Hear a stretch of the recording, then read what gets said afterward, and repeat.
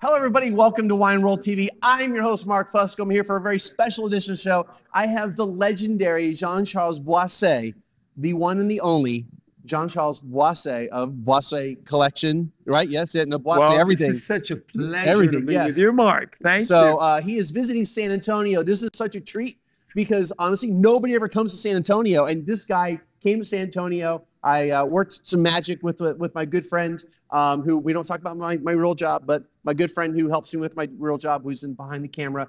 I say, hey man, get me an interview, and he made magic happen. So thank you, Calvin, very much, and thank you for saying yes. It's a pleasure. We just had an awesome dinner here at Julia's Bistro. We've never been here before. With another Frenchman. Right? Another Jean, but it was Jean Francois. Yes. Anyway. So Jean-Charles, let's get a little introduction about you. How did you get into the industry? And let's go. Yeah. First, we got to start with some wine. Some bubbles, yes. Because Mark, nothing ever starts without bubbles. And I know we've already enjoyed a lot of that bottle of wine. Yes, we have. We're starting with Burgundy. Salud. Yes. And this is really where I started, in the heart of Burgundy. Right. So I was very fortunate, Mark, to be born in the heart of Vougeot, in that small village of 186 inhabitants. And I was born in the vineyards. I was born literally making wine. Right. And my parents started to make wine in 1961 in the winery. I was born in 1969. And I was, I believe, predestined to make wine and to tend the vineyards, to be respectful of Mother Nature. Right. And to love life the way we do today.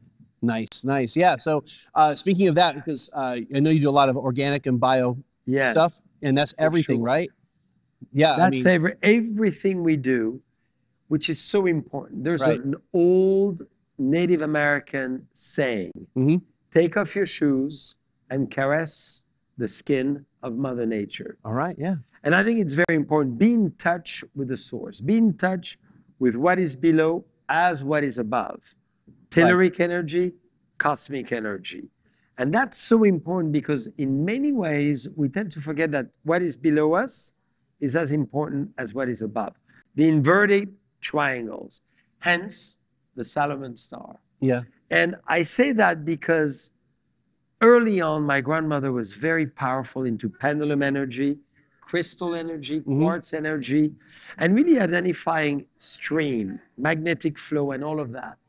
And early on, I really got engaged into it. And thank God, because today, all what we do is respecting Mother Nature from anything that she has to offer to us. That's great. So organic farming, biodynamic farming, this is what we believe in. Awesome. So as I told you before, I went to Burgundy, and I know that there's definitely a push to having more organic and more bio over there. And I think it's great because just a little history lesson, after World War II, we hit the earth with a bunch of chemicals, and what happened to Burgundy, it killed the soil. So now we're finally, after a couple of decades, we're finally getting back to having soil with life in it, right? Right. Yes. Well, to that end, an anecdote. I'm onto our family estates, Domaine de la Bougerie, that my sister and I created in 1998. And we work very closely with the University of Burgundy, a lot of students analyzing soil. Because you got to realize, dear friends, soil is a human being. It has a rhythm, beeps, grows, mature, and eventually decline and dies. You want a non-fertile soil, but you still want a lively soil. You want a soil with life within. I realized that the soil of Burgundy was very dead because we used too much pesticides and what we call herbicides. And the life in the soil was inexistent. So we had to regenerate life under us, which means insects, worms, all those kinds of things that when you tender your roses or you do your garden or your vegetables and what have you, you discover. And they all what we call beneficial insects. So I started to do horse plowing. And we did that for over 2 decades. And one of the wines we'll have afterwards enjoyed it, which is the Bourgogne Pinot Noir Les Ursulines, is enjoying horse plowing. So we give back life to the soil. Nice. So I actually visited Claude Vougeot when I went to Burgundy. It was a great experience. So I have a little Testament. So I have that. Calvin, ooh la la. maybe I'll bring my Testament tomorrow.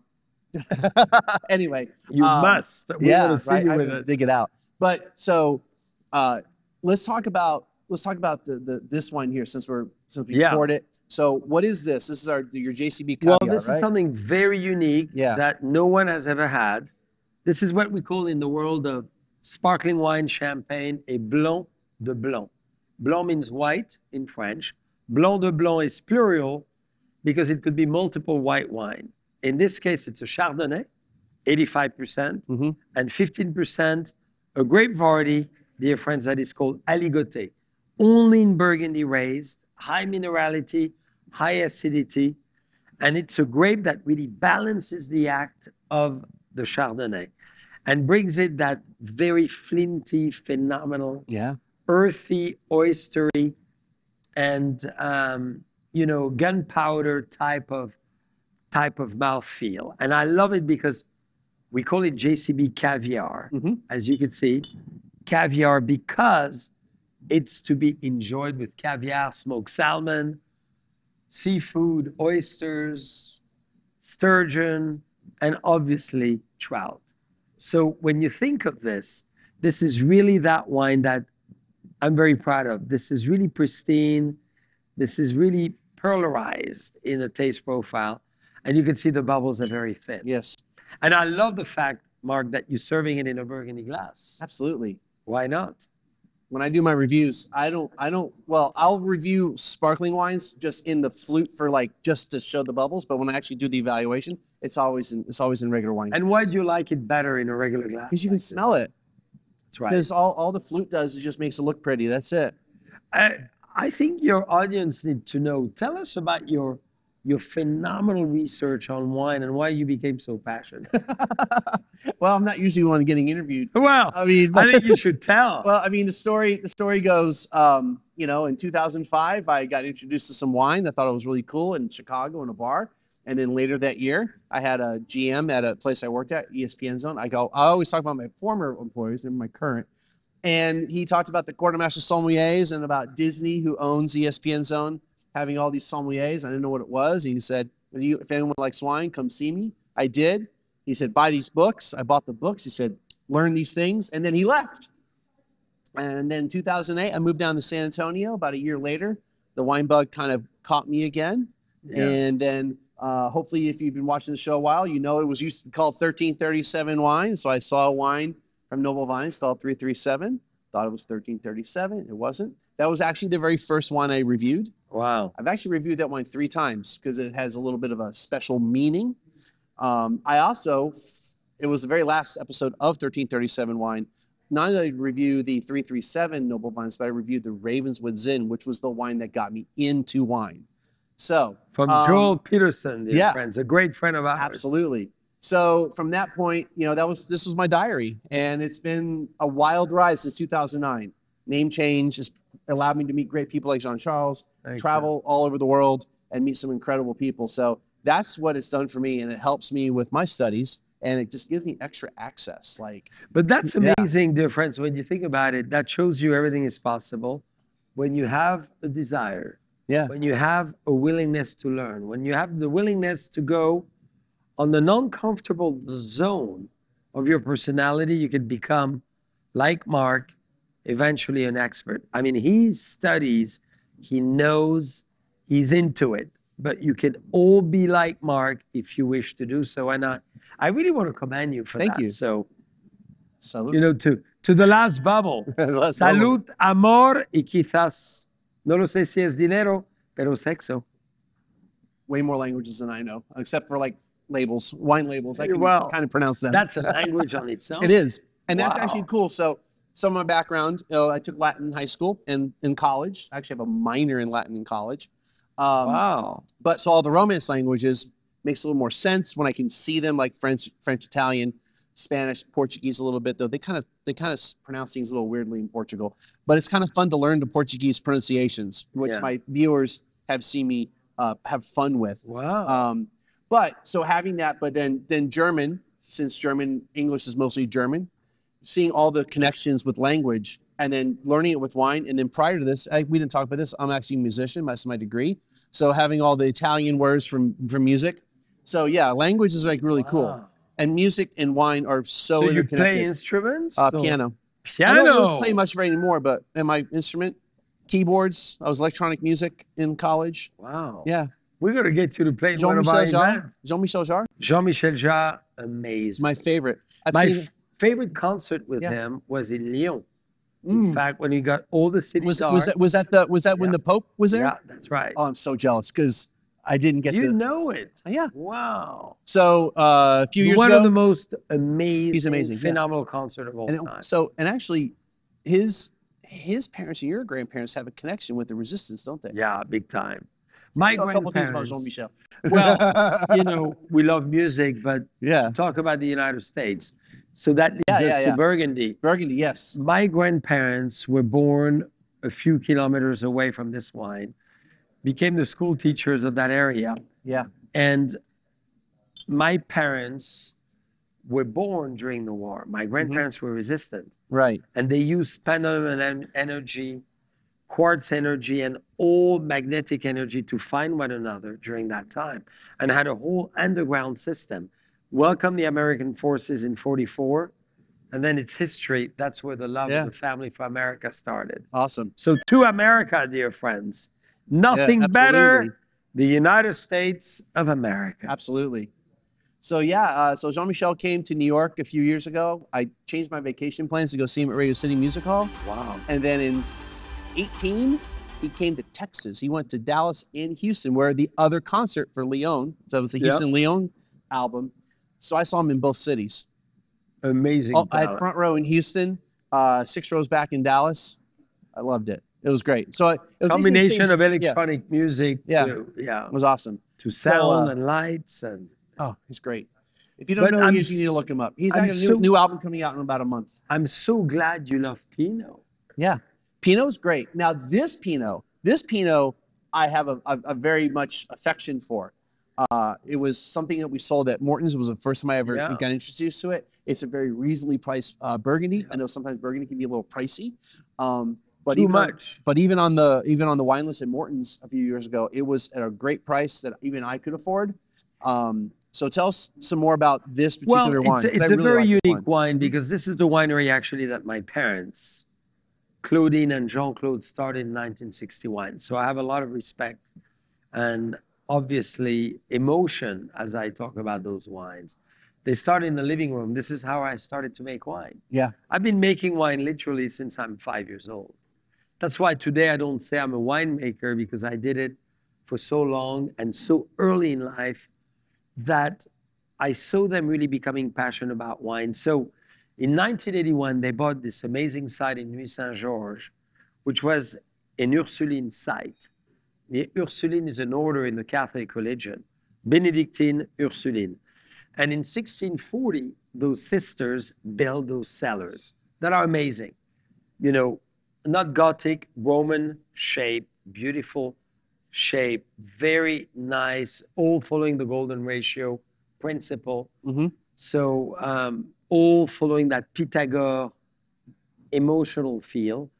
And, you know, it's been an amazing journey because that winery, Les Ursulines, and that Pinot is really the representative of what Burgundy is all about. You blend all the Pinots from the region and you end up with this wine, which is, as Mark said, one of the most competitive wine of Burgundy. It's maybe $35, and it's the most difficult to make. The $3,000, the $2,000 is not hard to make because it's already predefined. Yeah. We know where it is, we know how it is. It's Clos Vougeot, Échezeaux, Claude Laroche, Bonnemare, Musigny, Charles-Chambertin, Pomard Premier Cru, Beaune Premier Cru, you name it, I could go on for another 720 words. This is Difficult because you blend. It's like making a sauce at home. You're in your kitchen and you're going to make a, not the béarnaise. Make a sauce at home. That is so nice. That makes so much sense to me. Jean-Charles, that was a beautiful statement. Thank you. So it's like making that wine sauce for 96 hours. Yes. That keep being reduced, and then you taste the intensity, the richness, and then you say, ooh la la, epiphany moment, this is it. So this wine for me really represents the introduction, the conclusion, what Burgundy is about, what sensuality, spontaneity, charisma, and femininity in many ways, because why femininity? Very refined, very elegant, very ethereal, extremely romantic. I'm in love with this wine, and it comes, as you've noticed, Mark, with a screw cap. So when you think about it, this is easy, never a cork taint, and this is easy to open, easy to drink, and this is Les Ursulines. We make another 35 wines. Gregory Patria is one of my closest friends of 23 years. We really re-engineered the winery together. Yeah. Organic, biodynamic, no yeast, endogenous yeast, no filtration, and here it is. No fining, this is the wine. So we had a lot of different wines at dinner, and this was actually my favorite of the group, which is cool. I mean, I love Pinot Noir, but some people would have thought this would have been my favorite. Yeah. And this was delicious wine. We're going to get to this wine in a minute, but this was my favorite, and I loved it. Well, I'll give you a little more. Look at that, dear friends. Merci beaucoup. This is how Mark gets more wine. He loves it. But this is important, dear friends, because this is a single variety. Pinot is always alone. It's like Chardonnay, very rare, as we did here, blended it with Aligoté. Yes. Very rare. Here, Pinot is 100% Pinot, so it's a red grape with a white juice. It gets red thanks to the co-fermentation of the skin with the juice. And after 30 days open top fermentation, this is the result.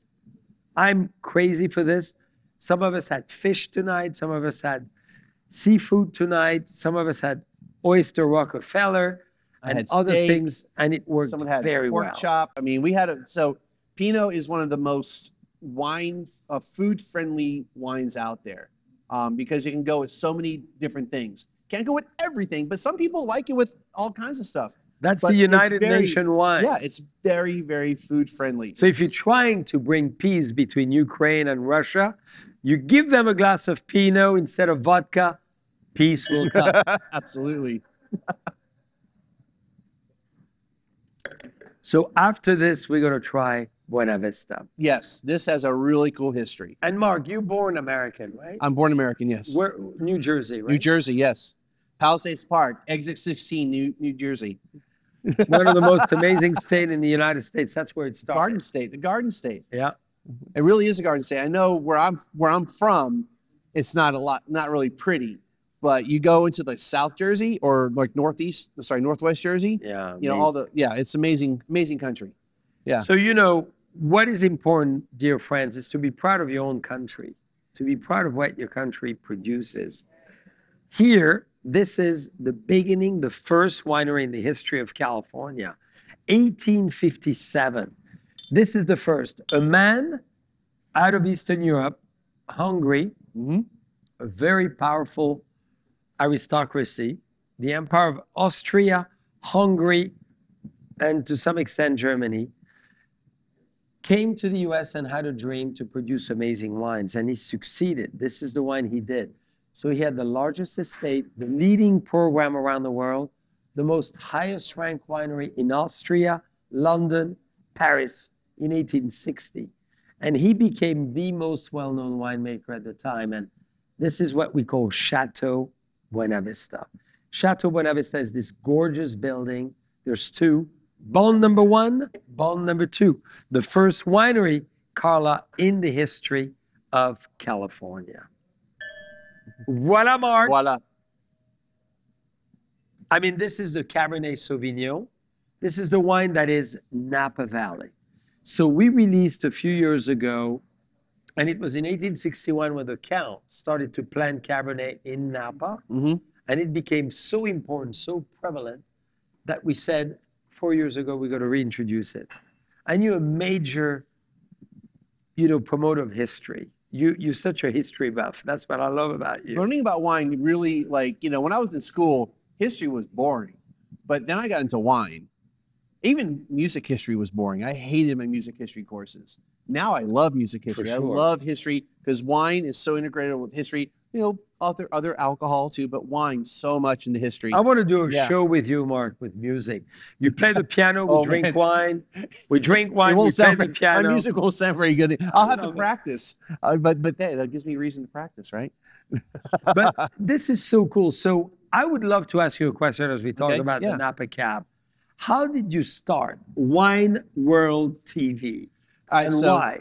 Because I'm sure most of you have no clue about how Mark did it. So with the 1337, right, that was the first iteration of everything. It was a video diary of my studies. So I was trying to study for that introductory sommelier exam. And it worked. I passed my exam. And I thought, okay, that's good.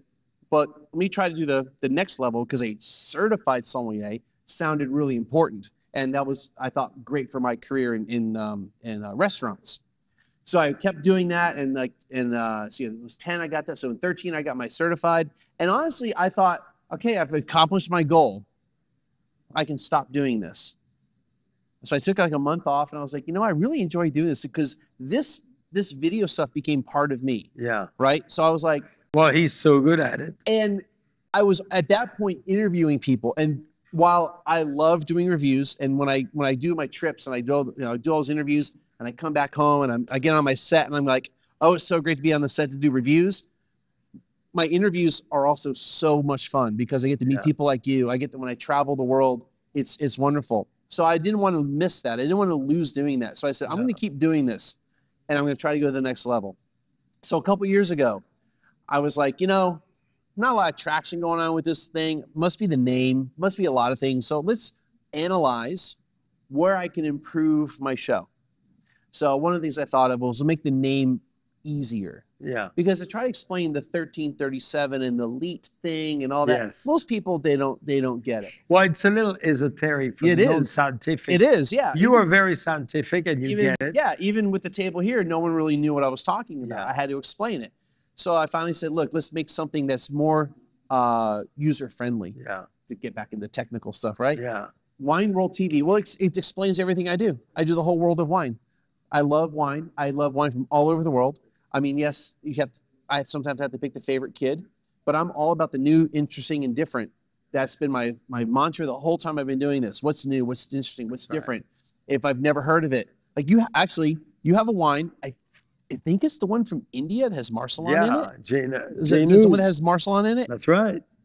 Sorry, I don't normally use adult language on my thing, but I love Marcelin. I got introduced to, there's a wine from Mexico that uses it. So Marcelin, if you don't remember, or you don't know, is Cabernet Sauvignon and Grenache, but it kind of acts like Gamay, which I love Gamay. Right. Right. And if you don't know, I did his Montmoussin Morgon Cote, Les Charmes, not Cote de Pie, the Les Charmes. Yeah. I did that like 3 or 4 years ago. Great stuff. But I really like that Marcelin grape. That's brand new to me. I just found out about it this year. Yeah. So to me, that's really cool. So again, the Wine World TV, it doesn't matter where the wine comes from. I've done wines from India. Haven't done yours yet. I plan to hopefully do it at some point in time. I've done wines from, Armenia. I've done wines from Georgia. I've done wines from, I think I've done something from Slovenia. I've done Hungary. I mean, I've done wines from almost, not everywhere, but a lot of different places. Because I so much love the idea of what wine does and where these wines are coming from. So to bring this back into what I do here, that's what the Wine World TV was. Encompass what I already do and then analyze what I could do better in my reviews mostly. Yeah. My interviews I felt are pretty good the way I do them. But as you saw, I upgraded my lights. Everyone's like, "What's that production? This is theater. Professional production." I have the feeling to be at Carnegie Hall. But the funny part is, I still use my phones as my cameras because you know what? These phones are great for cameras. Anyway, so yeah, that's what I do with all this, and it's been an amazing couple of years. I've had some really great traction, some really great, more subscribers. I'm reaching those goals, but this is definitely a labor of love. and I love doing it, and I can't see myself ever stopping doing it. And you should never. Yeah. So tell us about what you think about this wine. cab. So this wine, Chateau Buena Vista, Cabernet Napa Valley, and you have, dear friends, one of the best wine critique on the planet. So this Mark is really himself. Cool. This is really cool. So it has this really rich. There's like a Luxardo cherry, but it wasn't cherry. It's more like blackberry and raspberry. So that Luxardo syrup thing, right? It's not sweet, but it has that aroma to it. It has that richness, that depth, that complexity to it. I mean, there isn't a. I know there's oak on this, and it's like 24 months, right? It's a couple years of age on this, so it's really well integrated. But it adds some really great aromas to it. And then when you put it on the palate,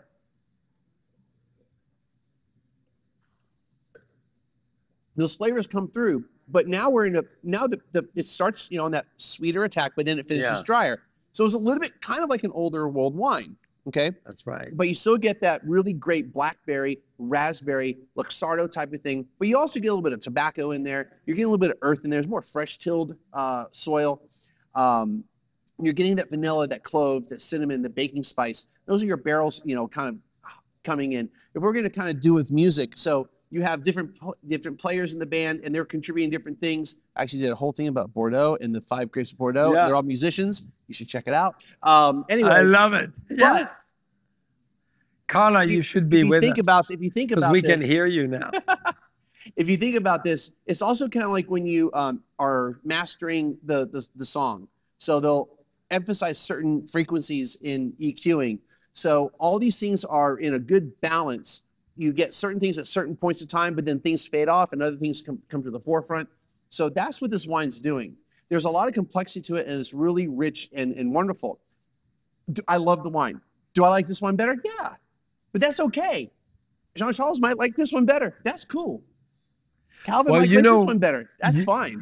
I like them all because they also well, they're all your children. Well, that too, but it doesn't have to be always the case. But they're different, and you can enjoy exactly. You can enjoy what makes them different, what makes them unique. And again, I joke with the whole favorite child thing, but wine is kind of like that. Or it's like your favorite bands. You may like this band today, you may like this other band tomorrow a little bit better, that style of music. Or within one band, they make a bunch of different music or over different albums. So wine is so great because depending on your mood, you may be looking for Crémant de Bourgogne, you might be looking for Burgundy, or Bourgogne, because we're not supposed to say Burgundy, right? Anyway, Bourgogne. So you want a Bourgogne, or you want like Napa Cab, or you may want something else. What would you serve the food with? Well, I love your idea of the caviar and the oysters. Now, we discussed I don't eat seafood. I did have caviar once, and it was great caviar, but I don't have a palate for it, so it was lost on me. It was just salty, but I can see that. I can see what this will do with it, and oysters and seafood. I mean, I've had seafood and wine, so I know what the pairing's like, and I know it's kind of the cliche-ish thing, fried foods, because the bubbles and the fried food is great. So fried chicken, chicken fried steak with gravy. Oh, that'd be great. With this one, this is such a versatile wine. Now, I had the steak frites. So it was a hanger steak with chimichurri sauce. So it was really cool. And then the pommes frites, it was great fries, steak fries. So, but I mean, you can do lamb, you can do pork, you can do salmon, you can do tuna. I guess you can do oysters with it. But I mean, it's great. And we're getting closer to Thanksgiving when this show comes out. This is great turkey wine. You have that cranberry stuff.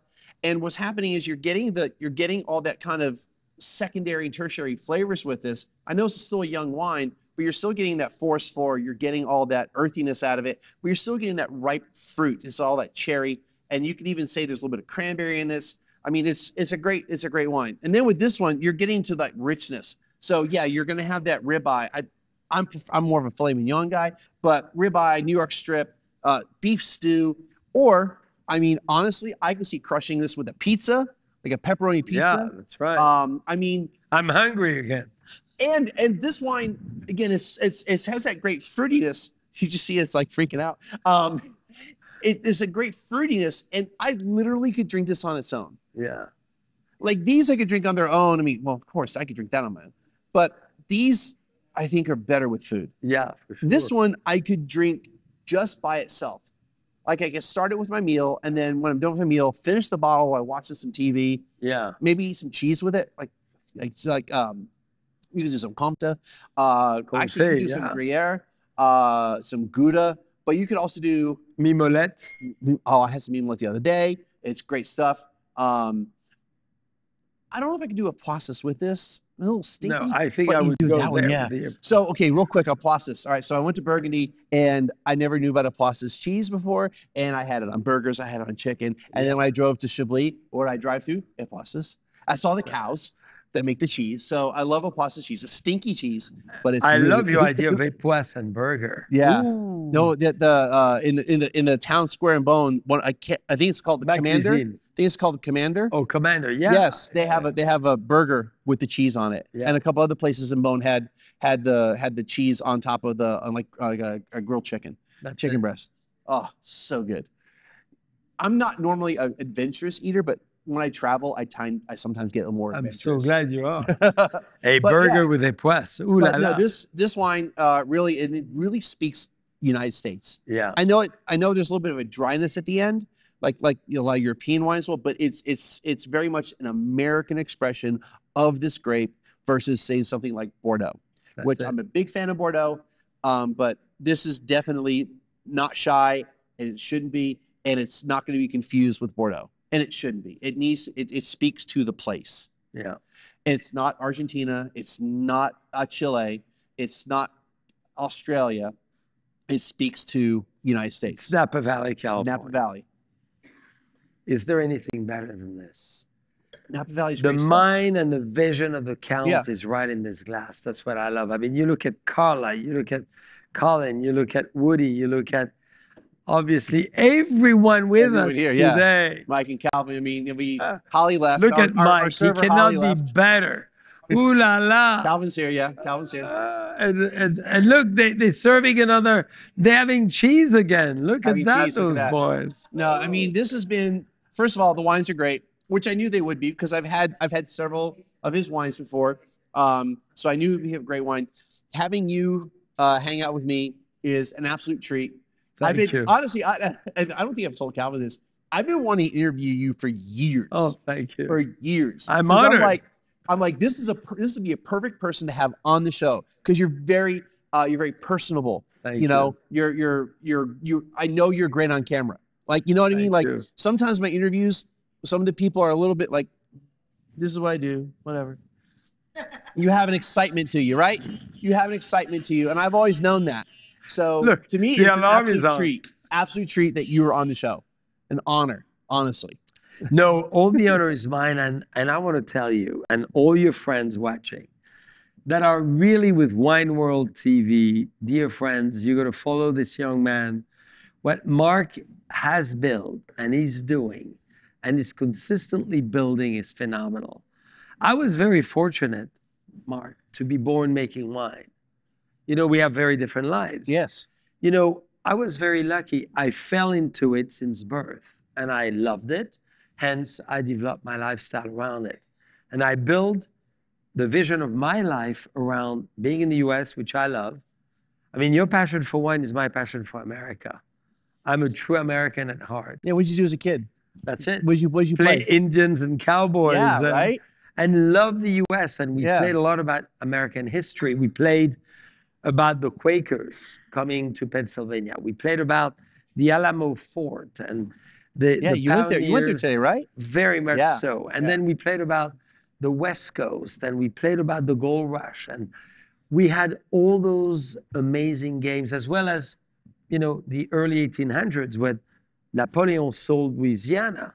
We played about Bourbon streets, and why is it Bourbon Street? The Bourbon was called Bourbon because of the Bourbon name of the family from France, the Royalists. Yes. Who is the Bourbon family. Nobody knows this, but the Bourbon stems from the Bourbon blue blood of France.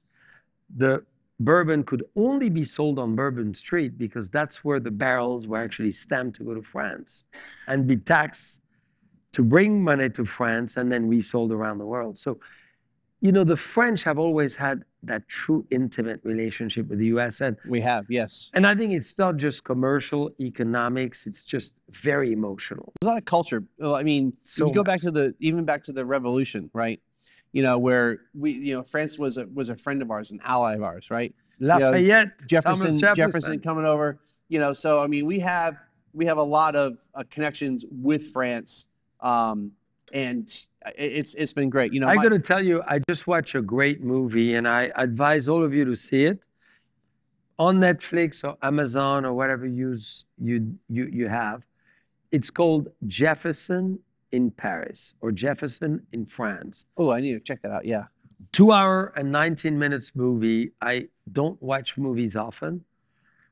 Gina and I, my lovely wife, last weekend at 1 a.m. after a whole group of friends were over, we watched it. We closed the light at 4 a.m. after 20 minutes of talking about the power of an American at that time in the 1700s being in France, convincing through the Marquis of Lafayette, the French to invest in the US, to kick the English out and to pledge for American independence. Yeah. And I think this movie gives me shivers right now to tell you a little bit about it, because I really think that symbolizes the friendship of our two nations. And I think your friendship for wine, your love of what we're doing, to all what is happening around the world is wine brings us together. And Mark, I want to thank you so much for doing your show, for bringing people on the show, for introducing people to others, because we live through other people's experience. Yeah. We don't just read it in a book and it's a blank chapter in a black and white page. It has to be like this, animated and lively and fun. So, merci beaucoup, Merci mon ami. beaucoup, mon ami. Well, I know There someone can have a little more wine. Look There we at go. that. And we can never taste with an empty glass. There we go. I know we're closing the place. We close in the place. Yes. Hey, the Thank sun you is so going much. to Thank be you so much, rising everybody soon. here. Yes. Salud. All right, folks. So we're going to wrap this up. So as always, make sure you click like and subscribe. Every click, like, and subscription really helps build the channel. And also, I've clicked a lot. yeah. And tell Blah, all blah, your blah. friends. Tell all your friends about it. About the best wine show anywhere. Jean-Charles. And Salud. Mark, congratulations. Thank you. Thank you. Molto grazie, gracias, danke schön, arigato gozaimasu, cheche, we can continue, shukran. All the language are here to reward entrepreneurs, people who are willing to do things. Yes. People willing to be consistent, to have the discipline to continue, and the honor I have, and all of us, to be on your show. So thank you so Thank much, you. and to everything you do. All right. Merci. Salud. Merci. Salut.